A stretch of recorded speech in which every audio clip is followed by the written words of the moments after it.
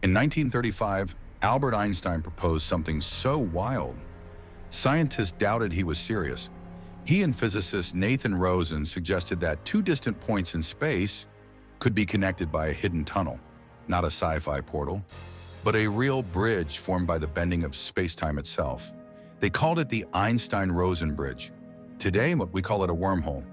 If one existed, you could enter one side and exit light years away in seconds, or even come out in an entirely different universe. But here's the twist. Wormholes collapse instantly. They're unstable, more violent than a black hole.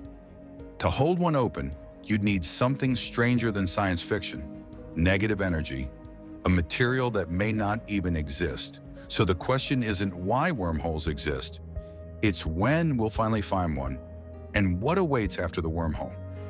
Comment below, what do you think?